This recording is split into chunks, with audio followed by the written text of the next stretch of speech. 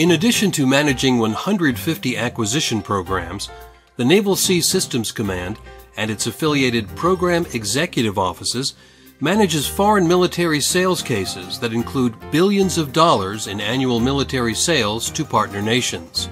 Andres Padilla is a regional director for international programs and foreign military sales within the Program Executive Office for Integrated Warfare Systems at NAVSEA headquarters in Washington, D.C. I lead a division of 8 people within PEO IWS responsible for all of the foreign military sales agreements, also known as FMS cases, with our allies in Europe, the Americas, and the Middle East for combat and weapon systems, missiles, guns, and munitions. Padilla has been with NAVSEA for his entire civil service career.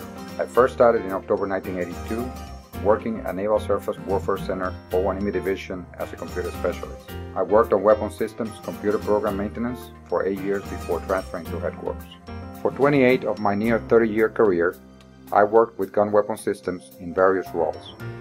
In acquisition program management, I was responsible for defining requirements and budgeting for procurement of integrated tactical hardware and software-intensive systems. Padilla is now in a supervisory position. When I took the position, I had no idea what a tremendous opportunity or how satisfying it would be. Having worked with and at NAVSEA for nearly 30 years now, I've been able to witness the contribution the U.S. Navy has to our national security and our country's defense.